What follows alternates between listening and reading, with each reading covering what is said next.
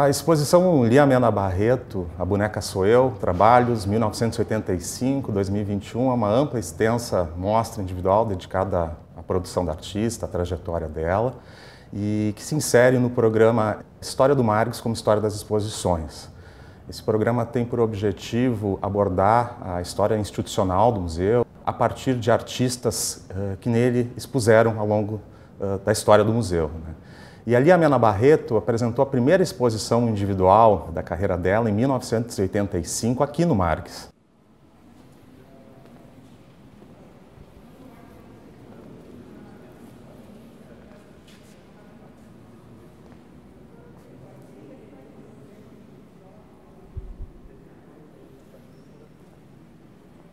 Nessa exposição, a gente tem um conjunto bem significativo de trabalhos da artista. A gente tem, por exemplo, desenhos, pinturas, a gente tem algumas sedas também, a gente trouxe também alguns objetos. Então a gente tem uma amostra muito significativa, realmente trabalhos desde os anos 80 até hoje, 2021. Trabalhos que foram feitos até para a exposição.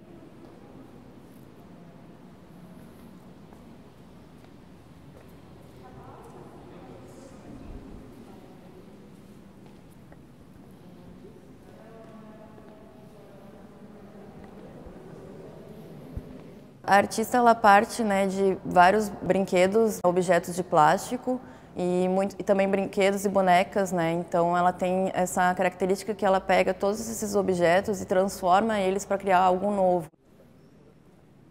A obra da Lia tem uma série de entradas, Acho que a mais imediata, a primeira, é essa relação que a gente estabelece com esses objetos, que são as bonecas, e os animais, os insetos de plástico borracha, que ela se apropria, vamos dizer assim. São objetos já fabricados, industrializados, que cumprem uma função, Então, na maneira como ela se apropria desses objetos e trabalha com eles, ela trabalha numa espécie de quase violação dos universos que esses objetos integram, Sobretudo o universo infantil, lúdico, de um lado, e de outro, o universo feminino.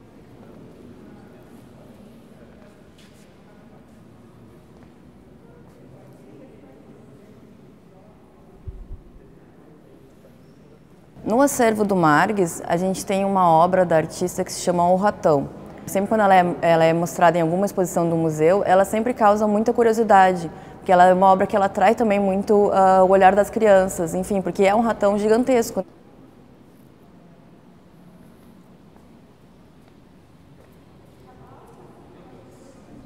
O trabalho da Lia envolve muito o procedimento de montagem.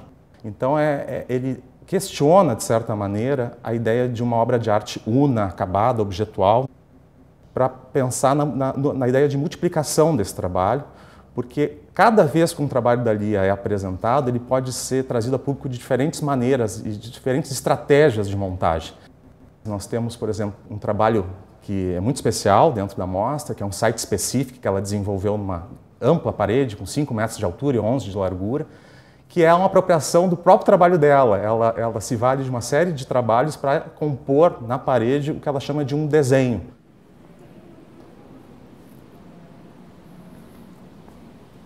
E na exposição a gente consegue perceber também uma série de trabalhos que foram montados de forma muito específica para essa exposição, apontando justamente para isso que eu venho comentando, essa não permanência, essa mutabilidade de acordo com a montagem do trabalho e a forma de apresentação.